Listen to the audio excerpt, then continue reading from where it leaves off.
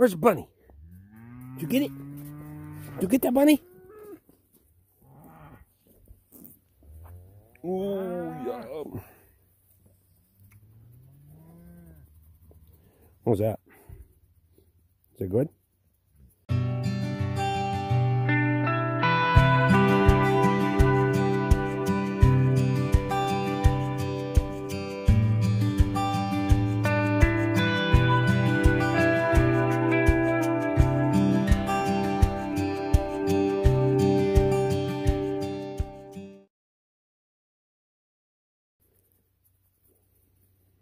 Do the other one. Oh, yeah. Do the other one.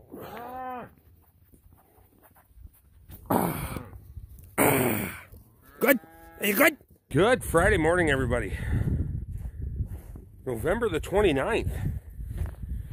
It's a little after 7 in the morning. We're just about ready to head off to that job thing for the day.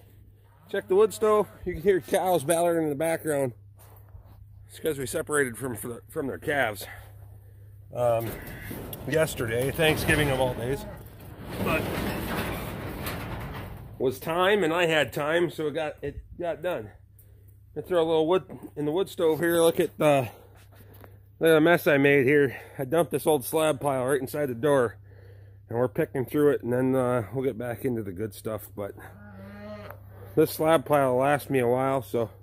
All right, so as you can see, yesterday we put that fence line in right there. The posts were in, but we put the barbed wire on it. Then from there, oh, it's up over the hill. Right behind those two cows right there is the other corner section. So we did the stuff along the swamp there, and then it comes back up and to the other side of the shop there, cuts back in. So we have this whole area is going to be the future cow pen. This will be their winter area. This will come out next spring. We don't need this little jag here. And that little bit of junk's got to get cleaned up. Old fence there, but most of it's gone. There's a few straggler posts. I figure they can use that for rubbing on. Although they're probably going to want to rub on this new fence. So I'll probably be running a strand of electric inside of it just to keep it from rubbing on it all the time.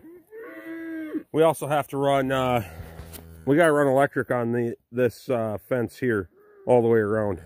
But then this will be the bull pen. So we'll have a couple, 2, 3 bulls, 4 bulls, whatever we're raising at the time in there. And then the 2 horses can be in there with them. Eventually, the heifer and calf lot will be down by the future pole building down there. You can see the post sticking up.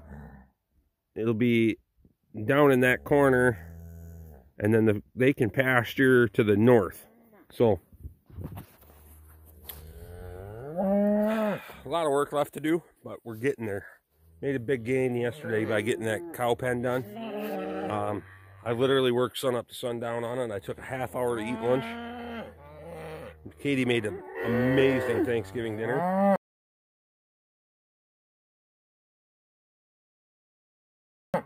And then I was back after it right away. So we got a few things to move around tonight. We got snow's on the way, 10 to 16. So that's not going to be good. Look at the snow drifts we got in here already. These guys made their way through. I made a little path with the bucket on the tractor, but we're going to be plowing cattle lots here shortly. I can tell you right now. These guys are a little bit angry. Some of them. Some of them have already been separated from their calves. Those are the ones that were sold off. So, but these guys are looking good. They're ready to go. Time to be on their own.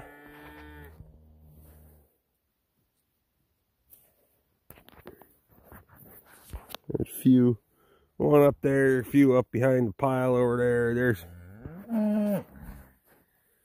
But we're going to make a big jump in the herd this year. We're going to make a big jump in the herd next year, hopefully. And as long as we got can get the hay ground figured out, That's where we're going. Keep growing. Especially as long as the cattle market stays down. If the cattle market stays down, it's a lot easier for me to keep them. Just my opinion.